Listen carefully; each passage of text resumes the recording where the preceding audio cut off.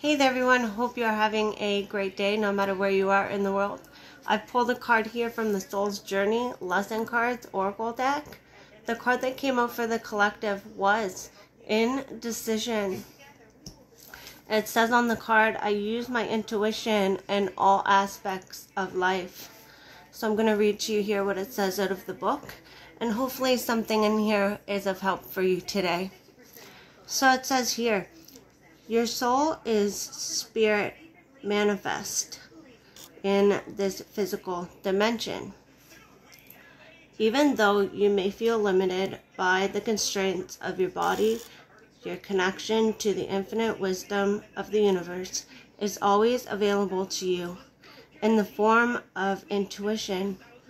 You are never alone when making any decision. Spirit only wants the best for you. And by listening to your inner voice, you will always be guided to the proper outcome. All you have to do is ask. The expectation of others is only an illusion. You were not born to listen to fear. You were taught to listen to it. Wow. Visualize any decision in your life as a fork in the road.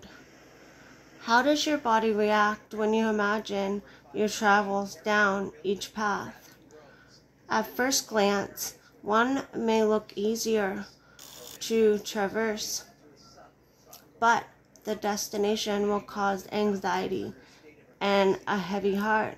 Another path may be more difficult to walk, but the destination will feel light and calm.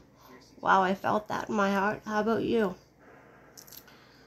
When you silence your mind and listen to your intuition, the signpost will always be obvious. Wow. That's a powerful message there. Hello, I got it. Did you get it? A lot of us are facing indecision right now. A lot of us are at a fork in the road when it comes to our life. Where do we go next? What path will lead us to our ultimate fulfillment towards life? What will lead us to joy? What will lead us to happiness? Whenever you find yourself asking yourself the same question twice or 3 times, know that that is your intuition telling you that no, this way is not for you. The way for you will be easy for you to decide. For example, hey, should I sell my car? If you don't get a yes or a no and you're on the fence, keep your car. Keep your house. Keep your saddle. When you find yourself on the fence, know that it's not time yet to make the decision. But a lot of us are facing indecision, as the card says, right? And we all need to use our intuition at this time.